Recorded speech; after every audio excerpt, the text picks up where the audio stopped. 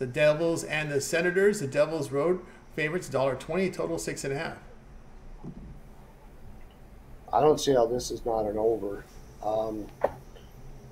The only way this is not an over is if neither one of these teams give a crap about this game, because they're both out of it now.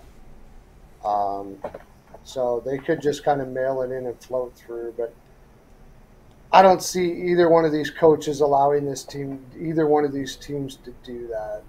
Green is a very raw, let's go at her and build character type coach. And Martin actually has been doing really good in Ottawa.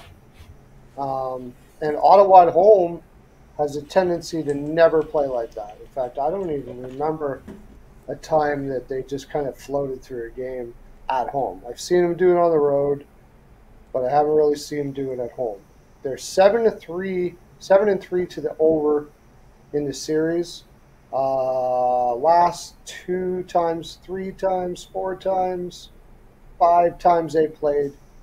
I might even go 6. Yeah, 6, 7, 6. Last 6 times they played, they've gone over this total. It's kind of hard to ignore that trend. So I think they'll come out fast. I don't think either one of these teams are capable of shutting each other down. I might have a play on the side tomorrow here as well. I'm going to look into a little bit about what happens with New Jersey, because New Jersey just had a very emotional game with the Rangers.